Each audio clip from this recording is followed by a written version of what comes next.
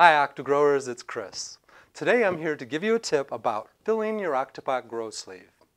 Now you can see this one that I just filled up. It's nice and smooth, it's stable, firm. It's not always the easiest thing in the world to accomplish.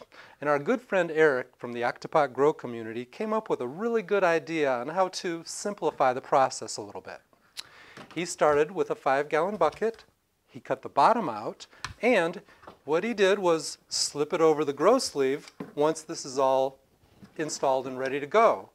It's simple then to just smooth out the inside of the grow sleeve and then fill with soil. So I'm going to do that real quick.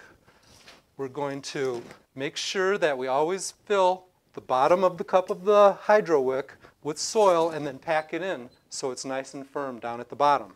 That'll help with the whole capillary action. So there's a lot of surface area down there for the water to enter in your soil.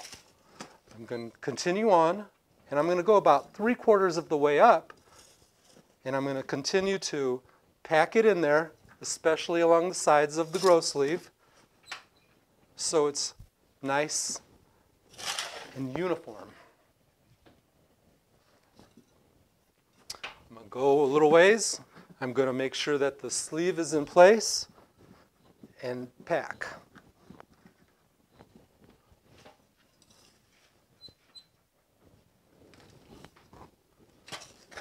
It's a messy business, isn't it?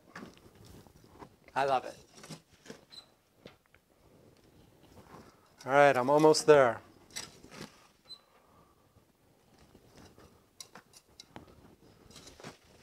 One more. And now we're going to pull the bucket off. Again, we'll give it a little snug tug. Push it down. Again, making sure that we concentrate on the outside edges. And now I can finish it up.